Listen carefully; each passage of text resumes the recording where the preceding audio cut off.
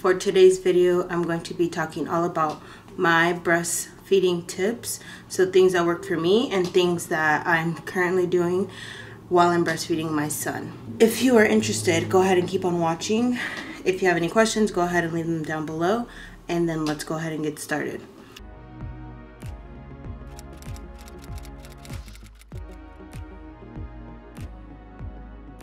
I knew I wanted to breastfeed before I had my son because I know there's a lot of good benefits. If you don't know my story, then you wouldn't know that I have a pituitary brain tumor and I take medication for it. And so after I gave birth, I thought I was going to go back onto that medication just to make sure everything was good with my tumor and to make sure like I can continue taking it. The doctor didn't know if I could take that medication and breastfeed. So in the beginning, I went back and forth on if I was breastfeeding or if I was going to formula feed. I did attempt to breastfeed in the hospital for the first day. And then the second day was when I brought up the concern and nobody knew if it was safe for me to take that medication. So I went ahead and started giving him formula. So I gave him formula I was in hospital, I think 2 days. I breastfed the first day, gave him formula the second. Something like that, I don't remember, but he had breast milk and then he had formula. And then when I came home, I was like, well, I need to go buy formula so I could continue to feed him. So I gave him formula for a few days and I thought he was gonna just be formula fed from there on out. But then I just dug deep, prayed about it, and then decided I'm gonna drop the medication and pray that everything works out and I'm gonna be healthy still so that I could breastfeed my son. And that's what I did. The main concern of me not wanting to do that option was because when I tried not taking that medicine in the beginning of my pregnancy, I got super bad migraines for the first like 2 or 3 months of my pregnancy that were really bad, to where my whole days were just horrible. I decided to not take the medication so that I could breastfeed, and ever since then I've been breastfeeding and I haven't turned back since. And now I would like to go ahead and get started as to some tips how to successfully breastfeed your child, at least things that work for me. Be patient with yourself, with your child, because it's hard. They're learning how to latch and they're learning how to feed or to eat for the first time. And for you, you're having someone on you, so it's really hard to make sure they're eating enough and they're latching on right. So be patient, because it can get really frustrating, and I have to remind myself of this even now. So the first thing I have is a swaddle or some type of burp cloth. This is helpful to wipe off the baby's face if the baby's not, if the baby happens to like make a mess with the milk or the milk just starts going everywhere. This is helpful to just have. And also something I do, there's like a lot of tips in this one tip, so bear with me. So what I like to do is I like to tuck this underneath my chest and then I flip it up this way. I have my baby here and then I like to wrap him kind of in it so that he's not putting his hand all in his mouth and hitting, like moving everywhere. So it's easier for me to gain control of his feed. Something else I like to have while I'm breastfeeding is his pacifier. I struggle with my son to just simply let go of the breast when he's done eating. So all he does is cry right after the milk is done. If he'll just cry. So to avoid him fussing while I'm trying to switch into the other boob, I put his pacifier in his mouth. The next thing I use is my Haka silicone breast pump. This does not obviously really pump the milk, but it catches and helps kind of give like a stream of milk on the other breast. So if he's feeding on my left boob, I will bend this back and put this on my right boob to catch my leftover milk. And I usually can get up to 2 to 3 ounces. Well, like, okay, realistically 1 to 2 ounces, but in the beginning I was getting anywhere to 3 to 4 ounces on my other boob. The other things that I would use when I'm breastfeeding him, if I don't have a cloth or a burp cloth or anything with me, I will use my nursing pads. So I will like to have a nursing pad on hand. So usually they're already on me, so I'll just make sure I have it on hand in case I need to like wipe anything or clean up any spills. Because my baby is a messy eater, and right when my letdown happens, he tends to move a lot and sometimes it's too strong for him, so he makes a mess. The last two things I like to have when I am pumping is a storage bottle to store all of this milk and a actual bottle, because sometimes I can make a whole bottle out of my extra milk, or if I'm not trying to make a bottle, I will store it. I'll just have it in here and I'll just continue to add to it, especially at night.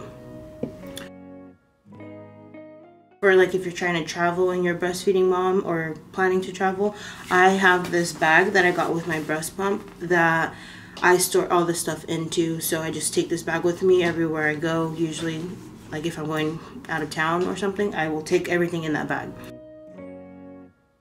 Like I mentioned, I struggle with my son latching, so I make sure to breastfeed him several times a week. But if he's having a bad day or I'm having a bad day and he's not latching and we're not feeding well, then I will just pump. So the breast pump I have is the Medela pump and style pump. It looks like this. It just has this tube and the cord, and it comes with like a travel size, like rechargeable one. So yeah, this is what I pump with.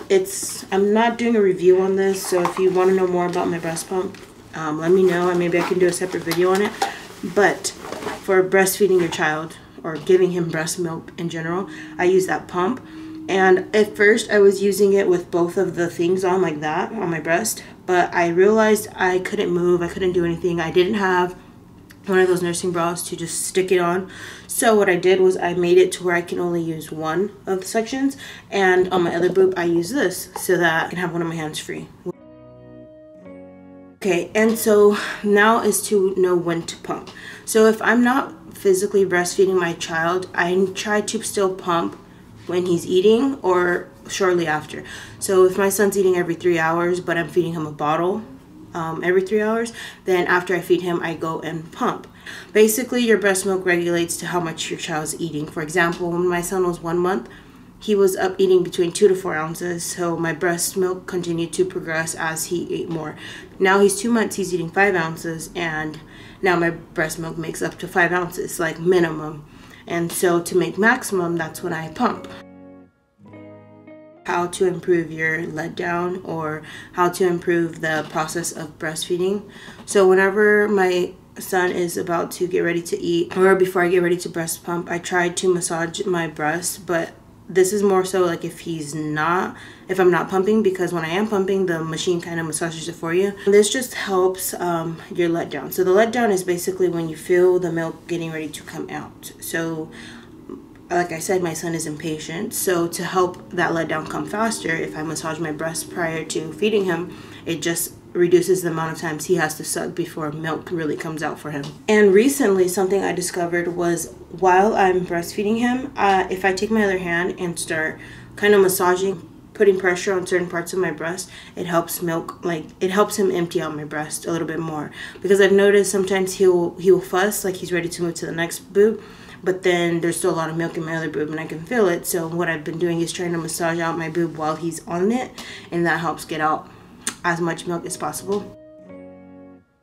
Positioning. So in the beginning, I had a C-section, so in the beginning the football position was the best position for us to be in, and that position is basically just him in my arm like this, and I'm holding his head and he's eating. He didn't really like this position. He actually made me work for a good position. The position that he ended up liking when he was smaller was to be sitting up on my leg, kind of like this, and feeding this way. And he still kind of likes being that way when possible, but right now I just hold him like this and it works fine. I would definitely recommend trying multiple positions to see what works for you and your kid, because sometimes you might have to just lay down and feed him, or all these different positions. Try, because you don't know what's comfortable for you or him, but try to find something that's most comfortable for both of you guys.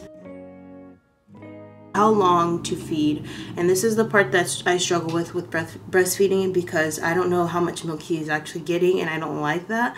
So typically Jedediah feeds between 5 minutes to 25 minutes, and a shorter feed makes me think he didn't get as much food. So what I will normally do is I will feed him from both breasts like normal, but then I will take the milk that I collected in my haka and I will just make a bottle, and it's usually, it could be like probably 2 or 3 ounces. And if I feel like he didn't eat enough, I'll just feed him that bottle.